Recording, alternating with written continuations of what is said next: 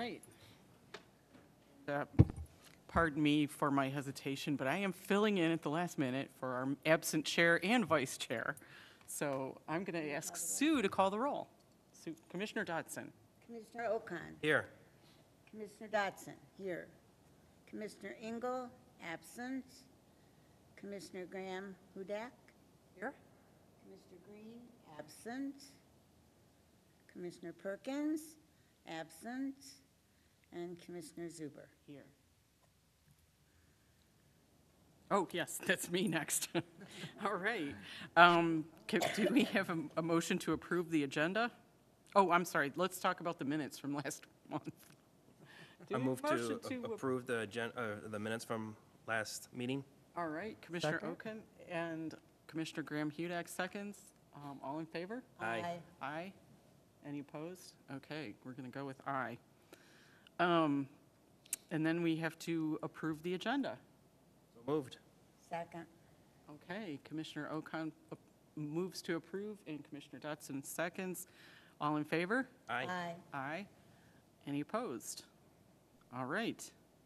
So we have one item of new business, a site plan review or final site plan approval. Jeff, can you tell us about this? Yes, this is a final site plan for Concord Park. This is actually part of a consent agreement along with some other property that was originally part of Cherry Hill Village. So Lombardo Homes is buying this from the current owner of the property and will be developing it in phases over the next few years. The project consists of 152 units on 55.10 acres. These are 60-foot wide lots. The consent agreement actually called for either 50 or 60-foot wide lots, and they opted to do 60-foot lots on here. The project has primary access from Cherry Hill Road at Ridge Road South with secondary access to Napier Road. Modifications to the existing traffic signal will be made, resulting in a full intersection at this point at Cherry Hill South, or Ridge Road South and Cherry Hill. The first phase of construction, even though they'll be kind of platting it all at one time, will be the 20 lots on the east side, just to the west of the headwaters of the Rouge, or of the creek there. You see kind of in between where the Human Services building is. There's a branch of the Rouge that runs off to the east, and so the first 20 lots will be off of the Concord Lane, going up to Bailey's Landing, and with the cul-de-sac, there will be the first phase. This project is consistent with a consent agreement approved by the board several years ago, and they had a certain amount of time with which to bring a final site plan in, and they've met that guideline, and we would recommend approval of the final site plan at this time. They've got all of their county permits for construction of all the work in the right-of-way, all of their utility permits, stormwater permits, and so forth, so they're ready to start construction. Project sponsors are here. We've got Representative Lombardo Holmes and Chris Cousineau and Representative Atwell is here tonight to answer any questions you have regarding the engineering. So I'll turn it over to them. So, Chris?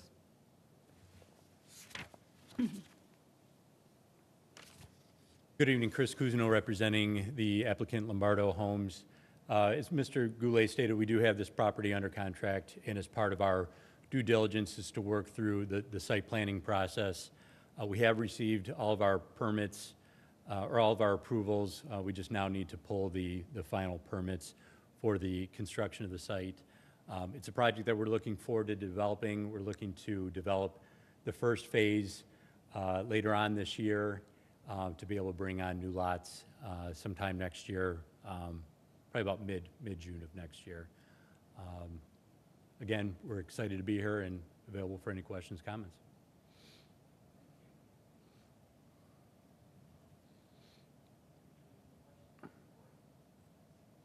Okay. So does this connect to any of the paths, the bike paths that we have, or how far away is the? No, sir. No, ma'am. It's kind of separated by the ITC corridor to the north. I mean, it'll ultimately connect to a sidewalk system in Cherry Hill Road when they put the sidewalk, and you know, they'll have a crosswalk there at the intersection, and they'll connect up to the village. There in front of the dentist office, they'll make a connection. So people will be able to get access to the bike paths, but it doesn't directly access the bike paths. So they'd have to cross Cherry Hill Road then to get to the bike path, or? Well, all of the bike paths are on the, basically east of Ridge Road, or, yeah, so in order to get to the bike path, you're gonna have to travel down Cherry Hill on the surface sidewalks to get to the north-south bike path system, so. Is that a bridge that's going across is that a tree line there, or that's just that's basically cut through the tree line then? Which And they'll connects? have to bring a culvert over that branch of the Rouge there going north into the subdivision. The original planned crossing on this, when it was originally Cherry Hill Village, was to bring the east-west road that goes by the Human Services Building over across that direction. They decided they wanted to come in from Cherry Hill Road rather than come in from Ridge Road at an intersection point. So from a traffic standpoint, that probably makes more sense, because it's a traffic-controlled point rather than coming out in a mid-block with, on Ridge Road where the curve is, so. So who takes care of, like, if you look down at the curve and you see behind some of the units, it's basically lawn. Well, it looks like the lots go back to a certain point and then it's just grass. Who takes care of that part of it? Be part of the subdivision common area. So they do have some path systems that they have, Anne Marie in through here that provide some paths through their open space area. So that's, part of their park areas. They've got a more manicured park in between these lots here in the middle in phase 1 and 2. But yeah, here, they didn't want to push the houses all the way up to the ITC boundary, so they wanted to provide, some distance from the backs of the houses to the power lines. Unfenced community also? They're not allowed to have fences in the back? That's correct. Well, they are allowed to have fences because it's part of Cherry Hill Village, and unless they deed restricted, I don't think you've deed restricted We did fences not, no. correctly. Yeah, so they will be able to have fences in here.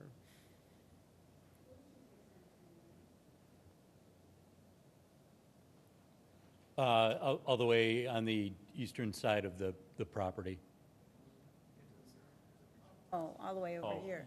Yes, yes, and we're tying in, there's an existing regional detention basin to the south of Cherry Hill that we're tying into as well. Yeah, most of the storm will go into River's Edge storm system to the south.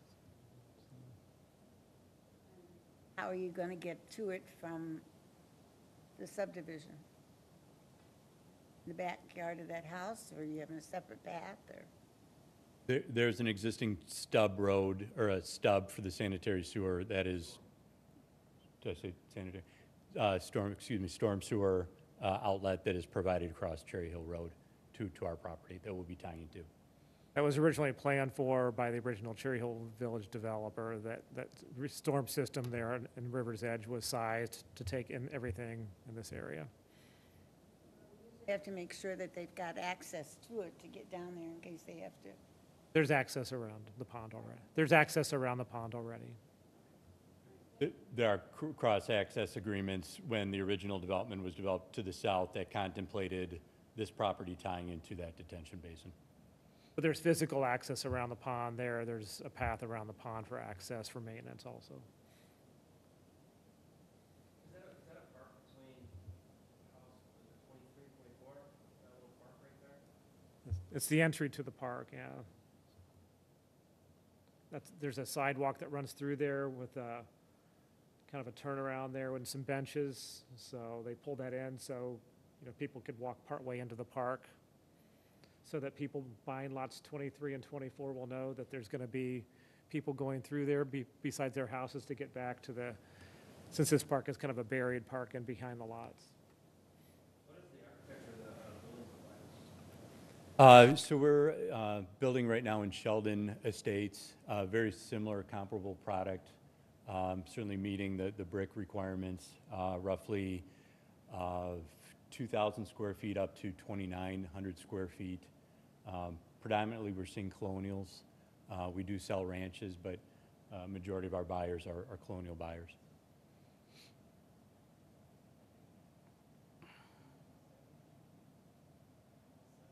asked all the questions that I could think of too. Except, well, there is one question. Why is the one lot up at the top, and I can't read the number, why is that one green and the rest of them are sort of yellow-green against the park? Kind of, is it 27 or something? Oh, yeah, it looks like 26 or 27. I can't read that. Yeah, abutting the open space on the top. I can't read that. The fourth one over. No, up higher North of the on park? the other side, yes. Yeah. Okay, I've done that. Got it, okay. Just wondered if there was some significance. Okay, I'd like to move for a motion, if that's all right. please do. All right. I move to recommend approval of the final site plan for Concord Park Site Condominium on tax parcel 071-99-0002-710, subject to the receipt of all the outside agency permits and financial assurance prior to review and approval of the Township Board. Second? Okay, we have a motion by Commissioner Okon and support by Commissioner Dodson. Commissioner Dodson, can you call the vote? Mr. Okon? Oh, yes. Beck? Yes? Yes. Okay, and our other people, Engel, Green, and Perkins are absent. And what's your vote? Oh, yes. Sorry about that. All right, it's unanimous. Thank you. Thank you. Thanks. All right, so we have an item that we need to refer to staff, Fellows Creek Estates number 2. And do we need to vote on that? Move it generally, Okay, I will move it generally. all ayes, and Okay. And we need to set a public hearing for November 6th for Bickford of Canton minor PDD. group all that in a motion and Okay. vote by ayes. Could I have a motion to group all those items together, please? You got the motion. Got the motion. All right, so, very good. All in Second. favor? Aye. Aye. Anything to add to the agenda? No, ma'am, just a reminder that we do have 2 meetings in November, the regular meeting, the first Monday in November, which I think is the 4th, or the, Sixth. is the 6th? And then the second meeting in November will be set aside for the public hearings for the comprehensive plan amendments. So make sure. Public hearing, and, yeah, and you guys will make a decision. Yeah, I mean, basically, these are the amendments that you've asked us to move forward on, so you guys will be adopting the plan amendments if you feel that everything's okay. And then once you guys adopt the amendments, then they'll be transmitted to the Township Board for acceptance, so. Okay, Second. okay, very good. All in favor? Aye. Aye. Mark this down. Well done. Okay. 14 minutes. It was a good.